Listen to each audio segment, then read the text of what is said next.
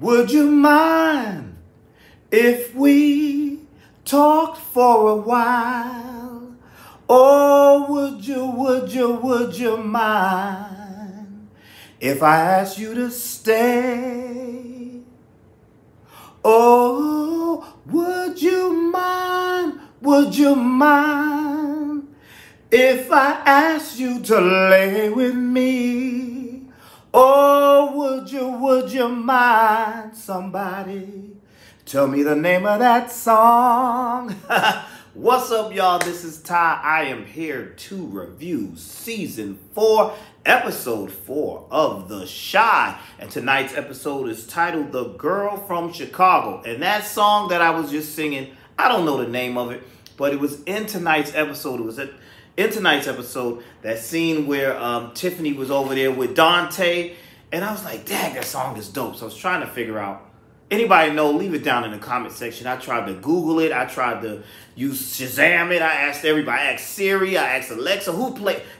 I did everything. And I still could not find out who sang that song. And I waited to the end of the credits and everything. I couldn't find it out. But anyway, I'm here to review this episode. Shout outs to my people holding me down in the comment section. You wonderful people know who you are. June BLC, Jeremy Crawford, Lamont Simpson,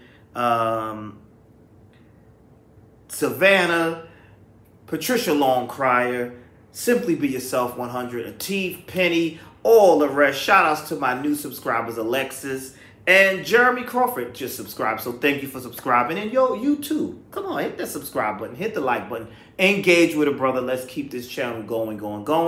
With that being said, let's get right down to tonight's episode. So it kicks off the opening scene. We see Emmett and his wife.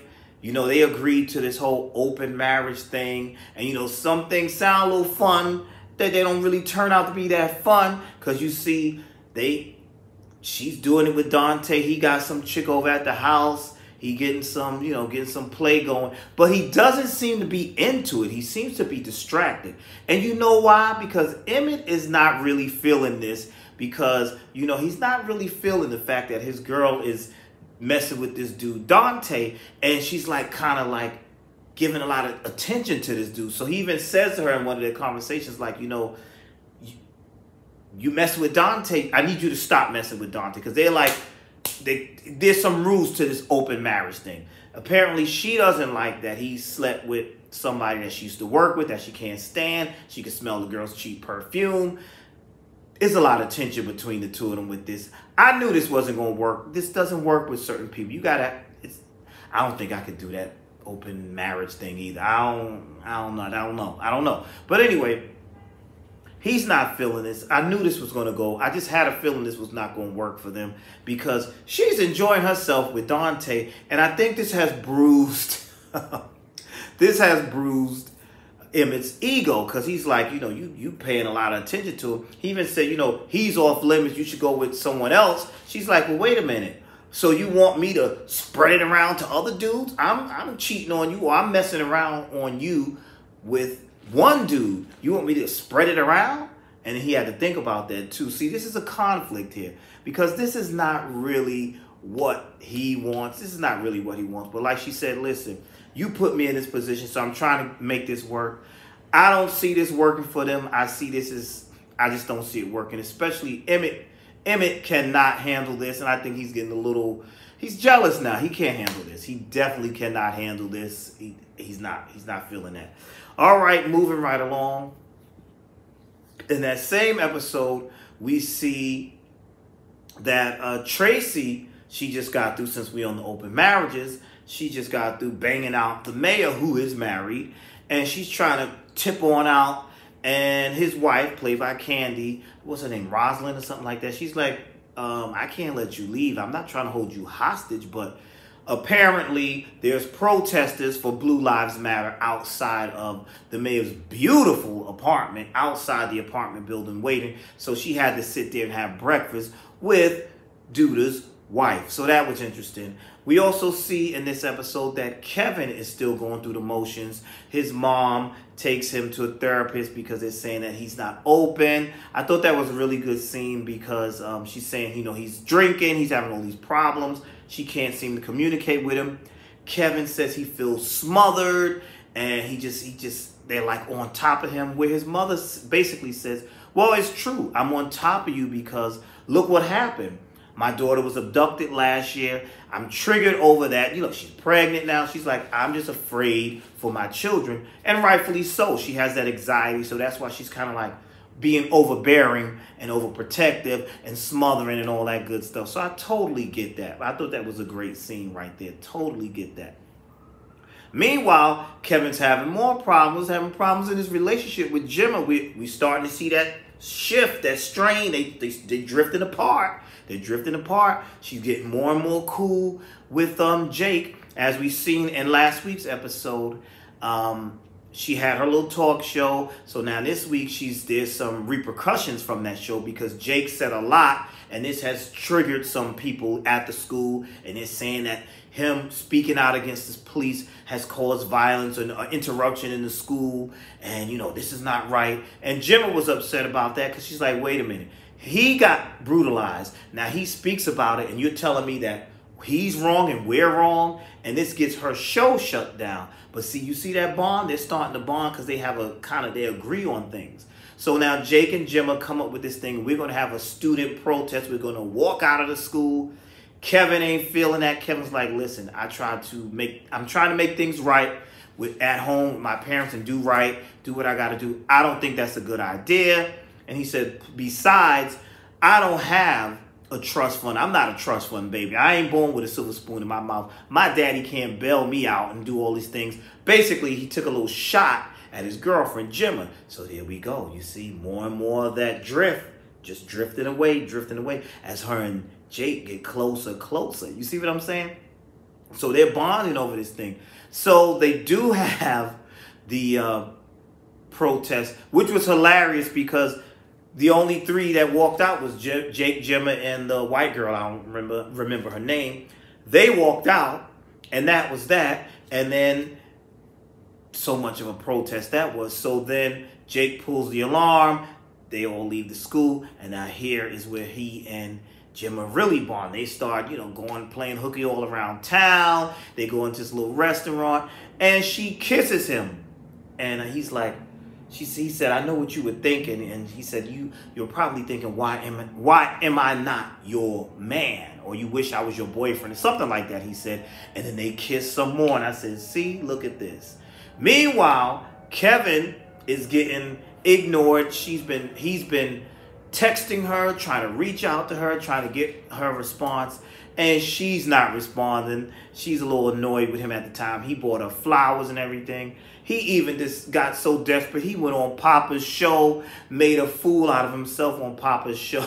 I thought that was a funny scene too, because you read some of the comments that the people were saying on Papa's show while Kim and Kevin was live. That was hilarious too, and he's like trying to, I felt bad for Kevin. I was like, oh, we've been there where you trying to get her forgiveness. Meanwhile, she giving it up to your boy. Well, she sucking face with your friend, and you over here trying to win her back and apologize, but it ain't working. She getting closer and closer to Jake. And she even says to Jake, what are we going to do from here? What are we going to do? Jake is like, I don't know. She's like, ugh. She's like, what are we going to do? He said, look, you kissed me. She said, well, you kissed me back. So look, that's that young love, that young confusion. But I'm like, we see each episode. We see how Kevin and Gemma's relationship fizzles away. All right, so let's move on down to Keisha. Keisha is interviewing candidates to adopt her baby. And she's like, listen, I'm not just going to give this child to anybody. She wants to make sure she has to fill you out and see what's going on. So we see her interviewing this couple that appeared to be a nice couple. They've adopted other children. And the more they speak, like my father always said, you want to know about a person, sit back, shut up, and let them speak. And that's what happened here, because as they were leaving, the guy said something like, oh, you're doing God's work. And Keisha said, what do you mean by that? What do you mean God's work? And he said, oh, you didn't decide to abort your child. And that turned her off, because then they coming off like they're a bunch of holy rollers. And she's like, oh, see, nah, you're not getting my child. And that makes her decide to go back to the character played by Tabitha Brown. And she goes to that woman's job and has a conversation with her. And she's, gets to fill her out some. She sees that she has this great job. She asks the secretary about her. The secretary says, oh, she's a nice woman. She paid for my mama's funeral when my father got laid off. And, so when Keisha goes and has this conversation with her, she says, how do you see me? Describe how you would see me. Because she's showing, like, she's some sort of architect. She's showing things that she's created. She said, what would you call me? And she said, I would call you a strong, if you were a building, you would be strong and indestructible and no storm could take you down and things like that. So she's bonding with Keisha. And while she does that, what happens? It seems like she's going into labor. So then we fast forward, she's in the hospital.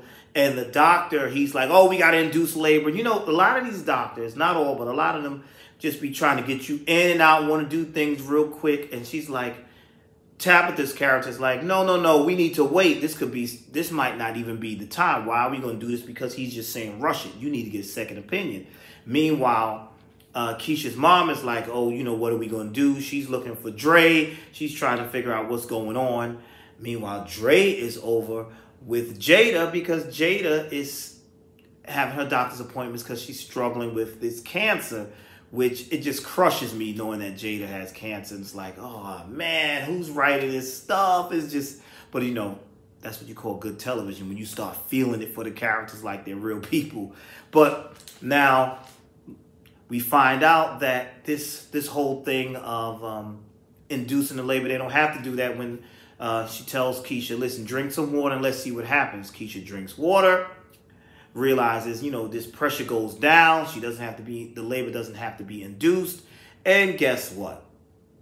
She decides, you know what, ma'am, you are the right person. I can feel it in my gut. You can have my child. So that's what she decided is going to have a child. Moving right along, let's move on to the issues with Imani and the girl in the whole house. Is it a whole house? The trap house. I'm sorry. The trap house, not the whole house. Whole house, trap house. But the girl that she's trying to help, that Nook is in control of. And Imani gives the girl a phone and tells the girl, you're going to leave at this time and this, that. The girl never shows up. Imani's pissed off. She even goes to Tracy saying, you're supposed to be helping the neighborhood. How come you can't get rid of this damn trap house over here? While she's saying that, Triggs comes over and he's trying to speak with her. And she blasts off on Trig as well. Then we see Trig confront Nook and ask him, where's this girl at? And Nook's boys pull out guns on Trig. Trig's like, I ain't afraid to die. And sadly, we find out that the girl was killed. And that was really sad. So, Imani could not save this girl.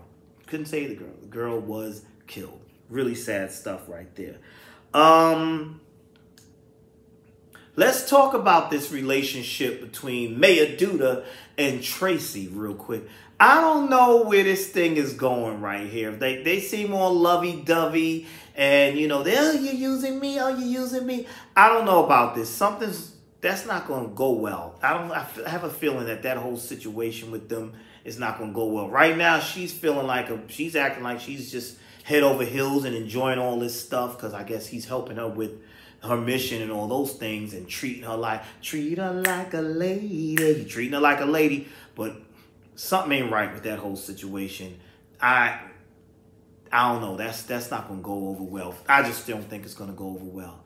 And then lastly, let's talk about Emmett and his mom. I thought that was a funny scene when Emmett went over to his mother's house and he saw the masseuse there and he's like, listen, you here, let me tell you something. Where my mother at? You giving her that much dick that she tired now? What's going on? Emmett is ignorant. He said that right in front of his son. He's like, you dicking her down that much that she just tired? What's going on? Where my mother at? So then he sees Jada in the bathroom. She's at the toilet or whatever. He's like, you pregnant? I'm like, Emmett, come on, dude. You think your mother's pregnant? And then she tells him, I have cancer. And then he just looks crushed. He looks totally crushed. And I'm like, wow, that was just that was sad right there. And we see him being comforted by his wife later. I guess when he shares, he's going to tell her what happened right there. And then we fast forward back to, let's go to Kevin's mom, who's in the bed with Dre, and the phone goes off, and she sees the text that says, "Thanks for keeping our secret." And she's like, Now I'm wondering, I hope she's not thinking that Jada is messing with her woman. I hope that's not what she's thinking. I'm wondering, she's like, well, what is this secret? She's probably going to want to know. But overall, she's probably going to want to know. But overall, I thought it was a really good episode. We didn't have any of Jason Weaver tonight. I guess they're going to pick that up next week's episode. And like I said, y'all, somebody find that song for me. That song is dope. I love that song. I thought that song was really good. That played. They've been playing some good music in this show. I mean, but I looked at the end credits. I didn't see it. I tried to Google it. I couldn't find it. So anybody finds it, put it down in the comment section, because I enjoyed that song. And I thought tonight's episode was really good. That's all I got. If it's something I missed, y'all leave it down in the comment section. We could discuss it there. Thank you for watching. That's all I got. It was a good episode. I will see you all in the next video. All right? You all be blessed.